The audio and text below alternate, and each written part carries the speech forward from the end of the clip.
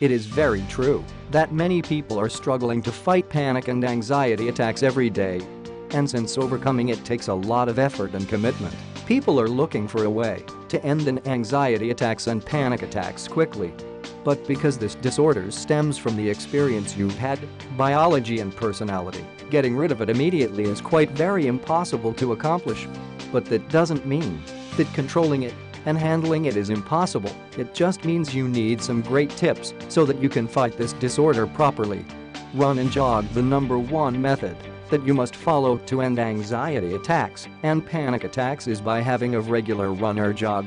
If your health will allow it, you need to make physical activities like jogging every day your number one priority.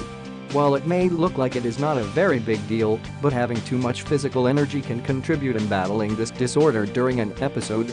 Most people who do not exercise are unhealthy. That leads to hormone fluctuations.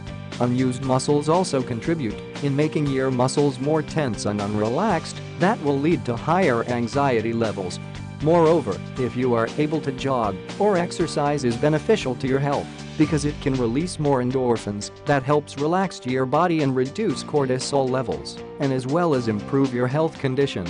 Breathing properly. This technique that people usually ignore is the only method that can greatly contribute to end anxiety attacks and panic attacks.